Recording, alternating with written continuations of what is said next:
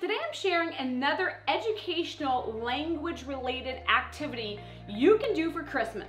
In case you don't know me, Rachèle DeMéo from Belle Terre Academy.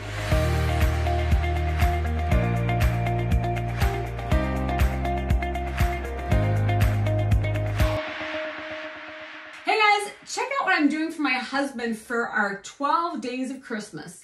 So you might remember last week I shared what I was doing for my children with the Advent calendar and educational yet fun activities that they do daily that includes language learning. Well, with my husband, similar, I am doing an activity where every day in his little stocking there's going to be a new pair of socks, yay.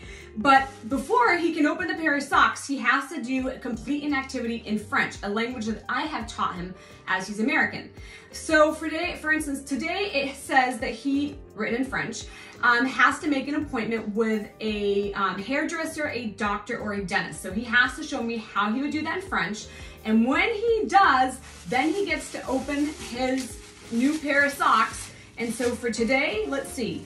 Ooh, it's tacos, representing California. Woohoo!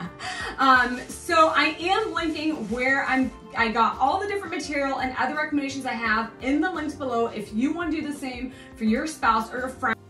So what do you think? What question do you have that is based on language learning, something that you would like to know to best help you learn my native language of French or any other language? Comment below. Don't forget to give me a thumbs up if you've gotten value out of this video and to subscribe to the channel because you're not going to want to miss out our next video. À bientôt tout le monde!